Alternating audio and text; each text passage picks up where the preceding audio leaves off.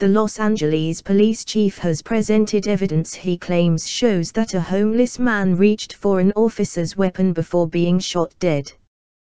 Charlie Beck also said 2 officers were wearing body cameras, but he has declined to release the footage. He did not release any details about the man known as Africa who was shot by 3 officers just after 12 o'clock local time, 20 o'clock GMT, on Sunday. Protests about police actions have been held across the U.S. in recent months.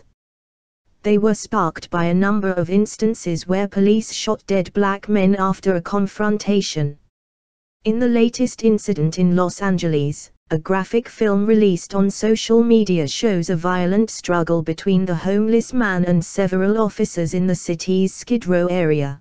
The Los Angeles police chief has presented evidence he claims shows that a homeless man reached for an officer's weapon before being shot dead.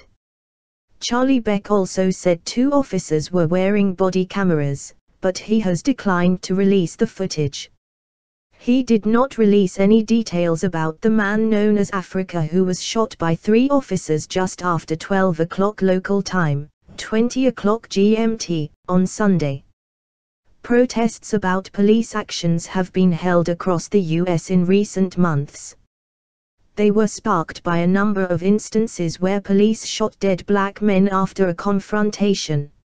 In the latest incident in Los Angeles, a graphic film released on social media shows a violent struggle between the homeless man and several officers in the city's Skid Row area.